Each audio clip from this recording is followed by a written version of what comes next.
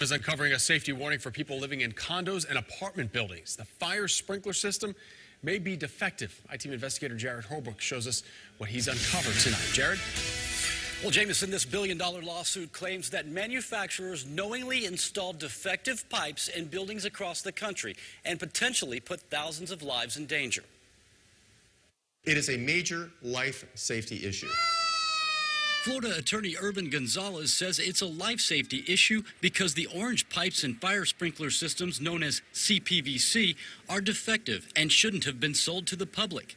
He says the resin and plastic CPVC pipes break down and fail when it comes in contact with common building products like bonding agents and anti-corrosive materials and metal pipes that lead into the CPVC system.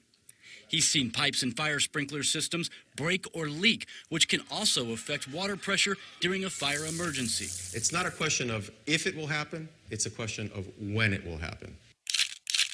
Just look at the millions of dollars in damages at 2 South Florida high-rise condos. We've hired a number of nationally recognized experts, engineers, chemists, material experts who have gone to the lab, tested this material, and have determined that it's defective, it's not suitable for what is being sold, it will fail. To make matters worse, Gonzalez says companies knew about it since 2005, but kept selling it anyway. In his billion-dollar class action lawsuit, he states emails from the largest manufacturer of the CPVC show they tested the product and knew it was defective. It's a classic case of putting profits over people and sales over safety.